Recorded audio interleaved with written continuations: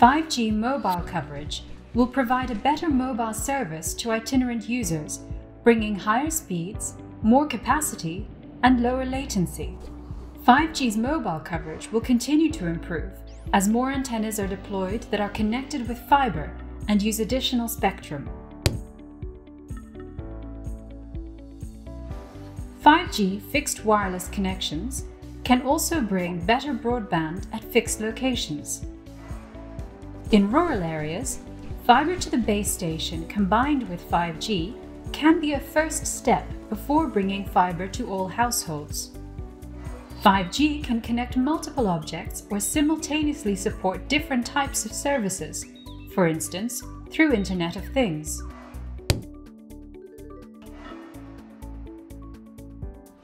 "5G corridors provide coverage along major transport routes.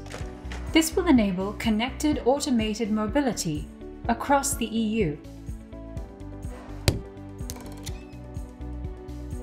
5G campuses are closed networks used in defined or very limited geographic areas, such as factories for robot-based manufacturing, hospitals, remote healthcare, or smart energy provision.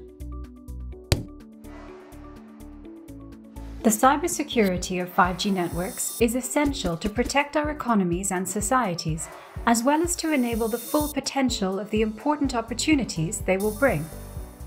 For the moment, there are significant challenges on which the European Commission is working together with the Member States to ensure a coordinated approach in order to address them.